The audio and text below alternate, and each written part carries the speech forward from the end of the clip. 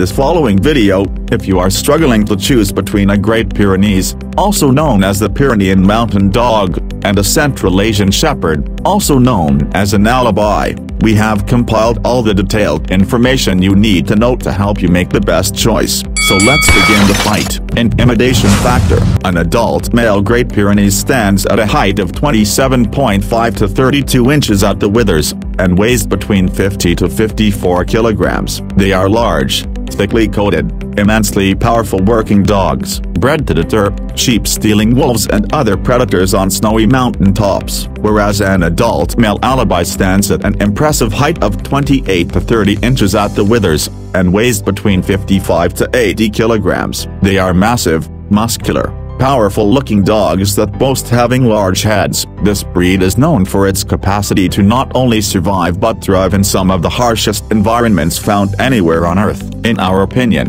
an Alabai have got all the hallmarks of an intimidating breed as compared to a Great Pyrenees. So 1.2 Alabai, Great Pyrenees 0, Alabai 1, powerful and loudest Barr. Let's hear it first and we'll decide accordingly.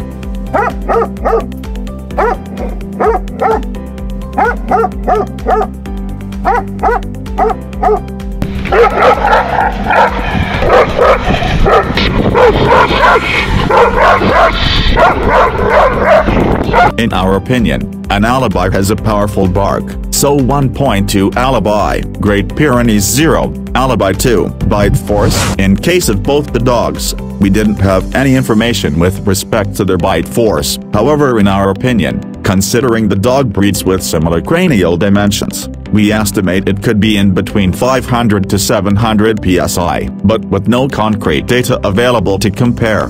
1 point to both. Great Pyrenees 1 Alabai 3. Temperament. The Great Pyrenees are gentle giants with even temper and are perfectly capable of fighting off predators. Years ago they were known for its protectiveness rather than its gentleness. Peers today are mellow companions and vigilant guardians of home and family, whereas an Alabais are known to be reliable, trustworthy, loyal, and they form strong bonds with their families, becoming totally devoted to them. They boast having a strong protective instinct, although they are gentle and affectionate by nature too. However, in our opinion, a Great Pyrenees has a better temperament over an Alabai, so 1 point to Great Pyrenees. Great Pyrenees 2 Alabai 3. Lifespan.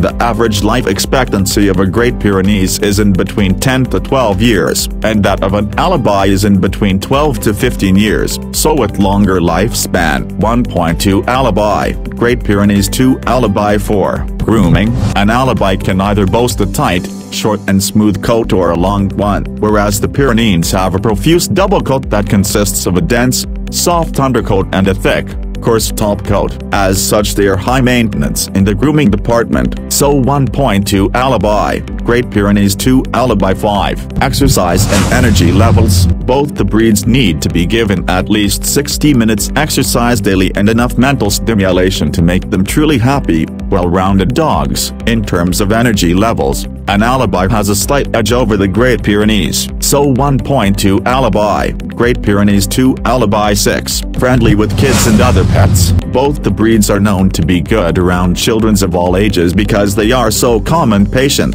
more especially if they are well-bred, even-tempered dogs. In case of other dogs and pets, a Great Pyrenees gets on well with the family cat and will tolerate being around other family pets they have grown up with, whereas an Alabai can show aggression towards other dogs and pets, which is why it's important they be introduced to each other slowly and carefully to make sure things go smoothly. So 1 point to Great Pyrenees. Great Pyrenees 3 Alabai 6. Powerful guard dog. Among the two, an Alabai is extremely ferocious and a powerful guard dog, so 1.2 Alabai, Great Pyrenees 3 Alabai 7. So the winner between the two guard dogs is an Alabai.